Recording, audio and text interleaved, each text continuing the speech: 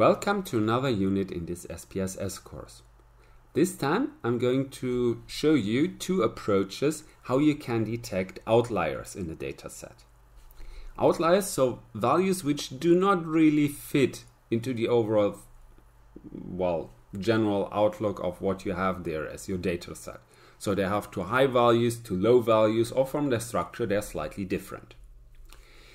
So the first approach, which works decently well if you only have one variable, which is responsible for generating the outliers. If you have only one, you could go to Analyze, Descriptive Statistics, then click here on Explore. And for example, here I have a variable BMI, so body mass index. I could put this to dependent lists. With statistics, I also click here on Outliers. This gives me an extra idea about outliers. And if I click on Plots, I could, if I want to, also check here the normality plots with tests. With options, I do not have to change anything, so I could stay with this. Click OK. And he does different things. First off, he gives me some general descriptives. So far, so good. But the first interesting thing are here my extreme values. So the top 5 highest values and the top 5 lowest values. So this might directly tell me which values are way off from whatever we have. And then, for example, here I see that the normal BMI goes from somewhere in the very simple version 20 to 25. And those two or those three are more than 5 units away from this. Here, even the lowest ones, they are still okay. So even this, while I think very slim, would be halfway okay. So it's only 3 points away from the lower bound. This, however, is more or less 12 points, 12.5 points above the maximum. So that's really an outlier. So this is the first idea to actually discuss which are outliers. Second idea to actually illustrate this a bit more, we can see in the lower part if we switch to our box plot. The box plot gives us two information on outliers. First off, we see we have those circles here and these asterisks.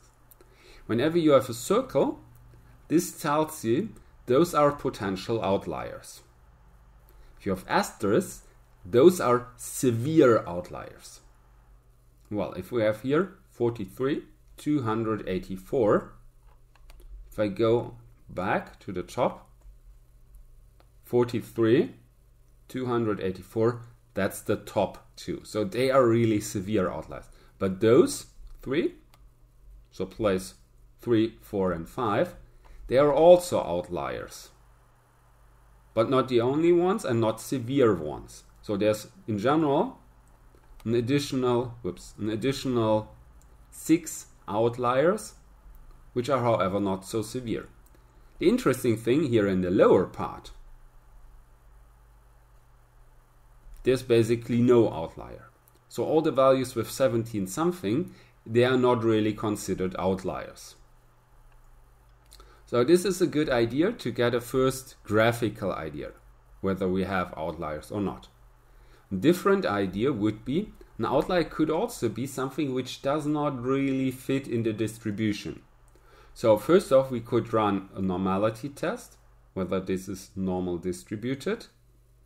Well, here, both tests report significance level of 0, so both are not normally distributed. Then, here we have these QQ plots telling us which or how many values significantly differ from the normal distribution. And we see it's some of the lower ones, but it's particular those two up here, which are really problematic. Well, that's again 43, 284. So the two we already detected earlier. We see them in both of those graphs. So that's also an idea how to find outliers. All of this is based on one variable. If I have more than one variable, what I could do is, for example, run a cluster analysis. So I could go to classify, hierarchical clusters, and then put something here in variables. So for example, if I go with height and weight, I leave this as cases, go to statistics, go to plots, activate the dendrogram, deactivate the icicles, go to method, use that standardization because they're both in different units. And here with cluster method, I'm using nearest neighbor. I click continue, click OK. Now wait a little bit for that to be finished. So here, this is my dendrogram. If I clicked on nearest neighbor, I can go to the very bottom. And here I see in the bottom those who are significantly different. Then, well, that's again the same guys as before, 43 and 284. But I see there's one guy, 133, which is also a bit strange. So this could be that just the structure is a bit different, bit off, or that this guy also behaves differently as before.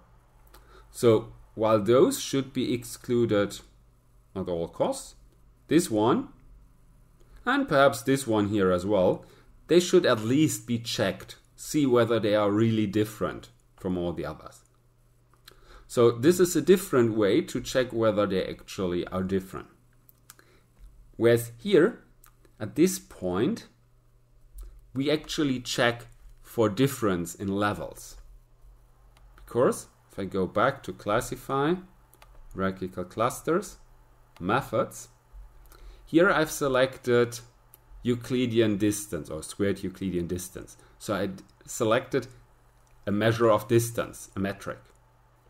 So this goes for nearness. If I would select something like Pearson correlation, this would go for nearness, for association. This would test more for structure. So if I click continue, OK. Again, wait a bit. And here I see regarding structure, there's basically two groups. And that's all there is. So there's no real outliers regarding the structure. So it's just worth checking out regarding the level, at least those four. Or, well, if I'm not so critical, at least this one here. Because this looks different than all the others. Those one we already saw. In the other part, they also are different.